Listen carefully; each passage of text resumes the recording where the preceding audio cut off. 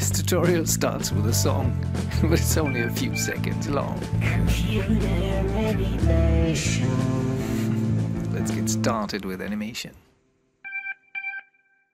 Hello folks, this is a short tutorial with an outcome which is unusual for this channel. It gives you a task, you need to do homework.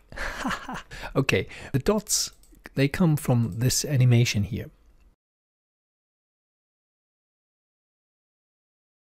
This tutorial works without any deformations, really, so you can just stick to a static polygon mesh. But I just show you where the deformer is. You find it under animation, and here is the deform menu, a huge menu, non-linear, and I use the wave deformer. And it has a wave handle here. This is what you see here. It changes all the time, you see, in frequency and in amplitude. And it rotates a little bit. I think I rotated the handle here and translated the handle. And the wave is just, the amplitude is static. The wavelength is just changing with a sine function, I guess. Whatever, you can do this or don't do it, whatever. You need a mesh in order to understand this tutorial. We have a Bifrst graph here, which I'll delete now. Now you go to Windows and open the Bifrst Graph editor, and it provides you with three options. Getting started leads you to tutorials. They're quite complex. Bifröst browser, which leads you to examples which are quite complex, and create a graph, and that's what we're going to do today. It's a simple graph which we're going to create, and you might say we can do this easily with n particles. Yes, surely you could do this with n particles with just a few clicks, even more refinement, but we need to deal with Bifröst Graph because it's such a powerful tool. And if you say there's a documentation missing, no, there is no documentation at all, so we have to learn and teach ourselves this tool basically manually. We have an input and an output, and like in most cases we don't need the input, so we delete it, because our input is going to be the plane here. So I dragged the plane with the middle mouse button in here. So the polyplane shape is in here. Now I want to create points, and that's why I press the key Tab. And these are my recent searches here, so just forget about them. We type in point, and we get a huge variety of list of options here with point in the name, point scope, etc.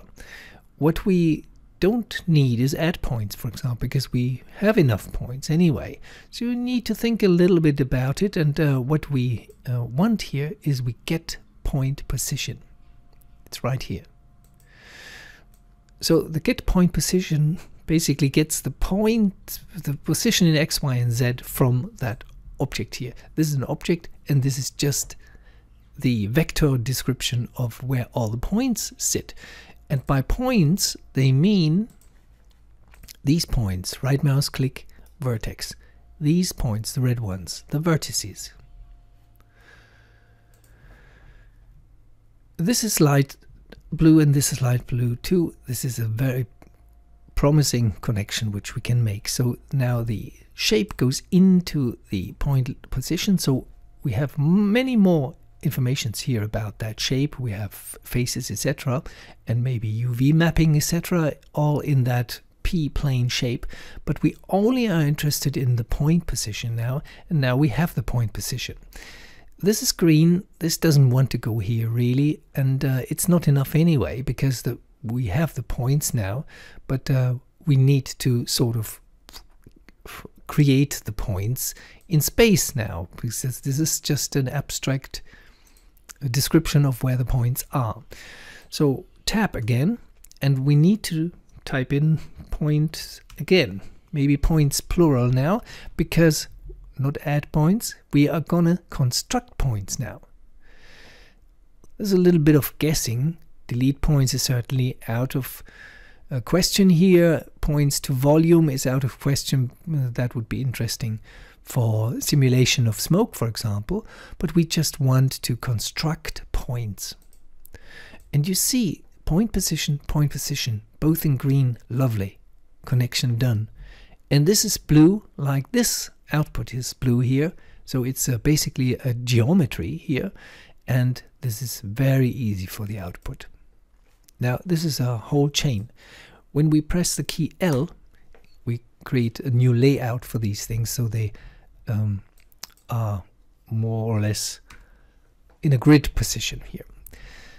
So polyplane shape feeds the information about the points to the point position node. The point position node hands them over to a construction node which constructs our points. This is the industrial place where the points are being constructed, and we put them out so we can actually see them.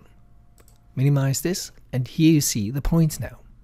The points are exactly at the places where the red ones were before, but now they're independent, so we can hide the plane, and we can actually hide the handle as well. And now we can see the points here. We can render them, and now watch out how long it takes for them to render. And this is totally different from rendering N particles, which would have rendered 10 frames within a few seconds now, but this is still thinking, and now it's done. I don't know why that is, why it takes that long. The GPU rendering doesn't help here. It's not graphics intense anyway, so it has to do with Bifrst Graph, and I don't know why it is. Anyway, not many points in the scene, don't know. What we cannot do right now is change the size of the points, change the color of the points, and give the points a random position. All these things would be extra nodes in the node chain. And you find tutorials about random positioning of points, which are actually quite complicated, but which would be the next step after you've completed this step here.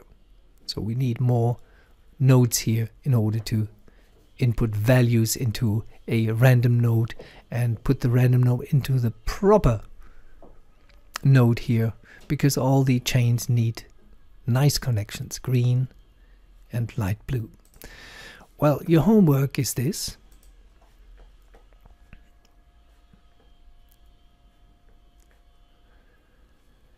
You find the scene in my blog. You can download it. It's a zip file. Just unzip it and put it in your project folder. Open it, and you have that, well, handle animation, the wave handle animation. And then you can render it out with points by constructing yourself this Bifrst graph, or any other graph if you like. Try randomness. And with this I leave you for now. Bye bye.